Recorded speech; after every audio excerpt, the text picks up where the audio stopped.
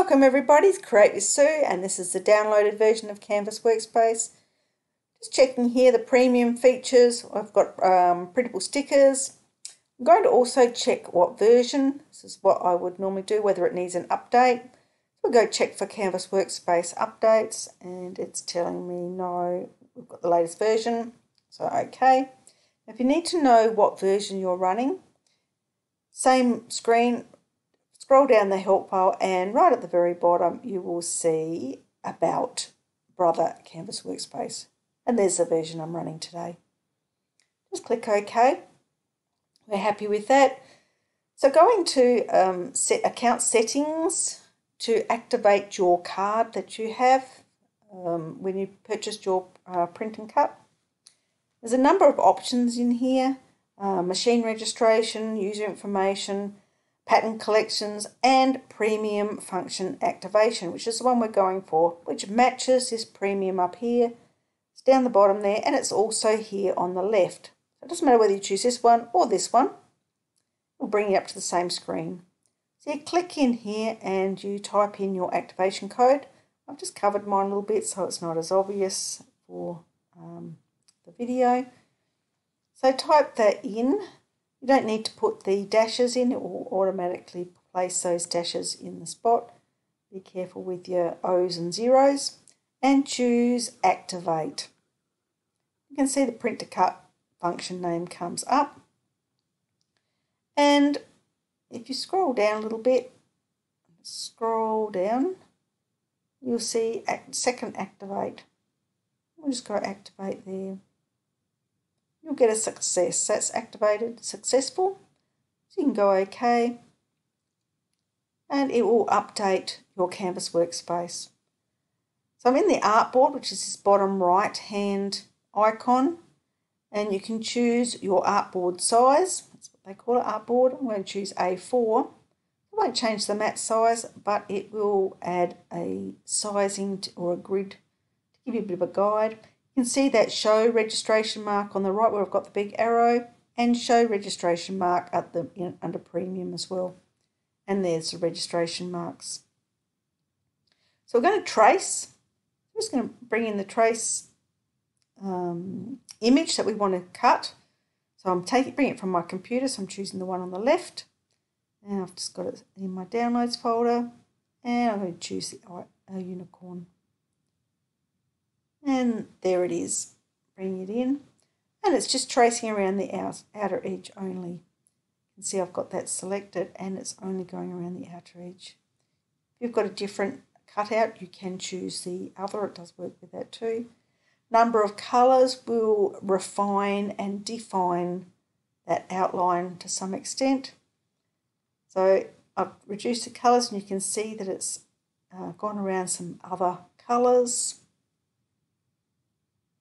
And just update your preview as you change the colours. I normally sit on about a 4, but just depending on what it's turning out like, the adjustment will tweak where that outline goes. Just preview it again each time when you're happy with it.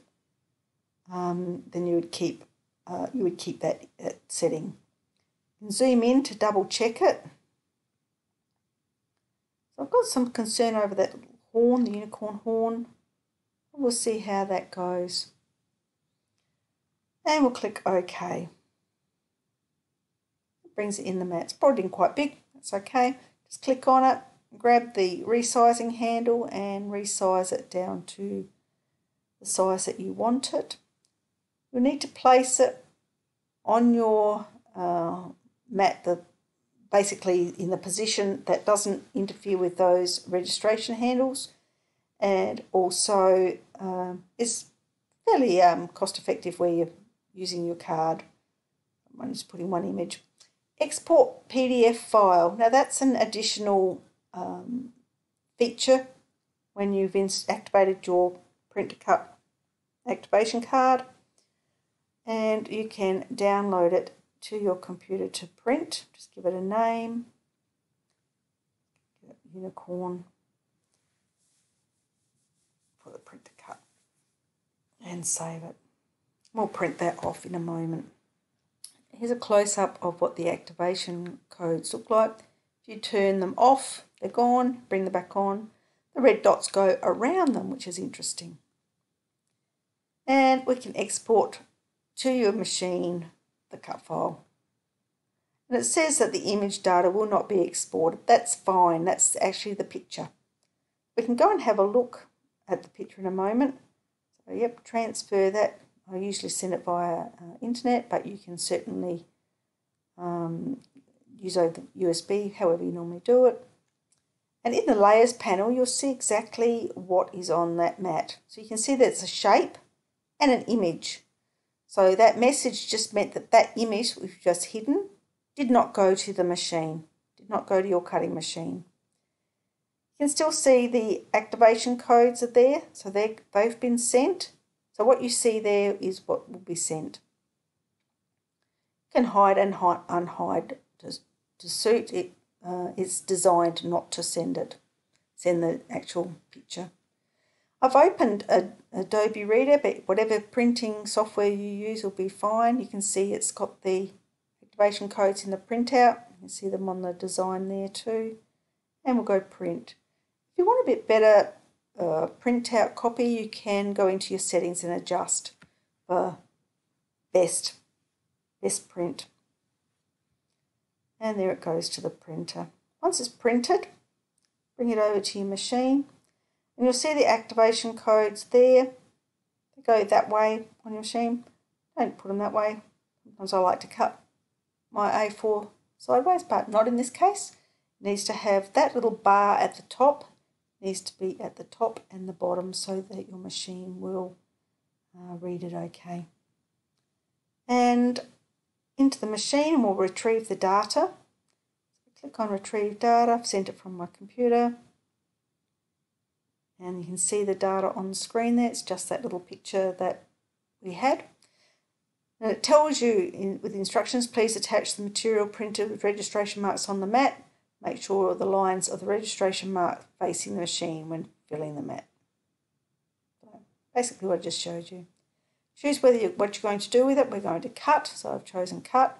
Make sure your half cut's off and start. It will scan this data. I've just added a little bit of tape because my mat wasn't very sticky. And there it is, cut out. Now, I wasn't overly happy with the unicorn horn. I did think that at the time. And overall, it's not bad. There was a little bit of white on his inside leg. And I cut out a previous one too in very thin paper. So one was card and one was thin paper. Thanks for joining me, and you can head over to my website createwithsue.com for more tutorials and craft ideas. Thanks again. Bye.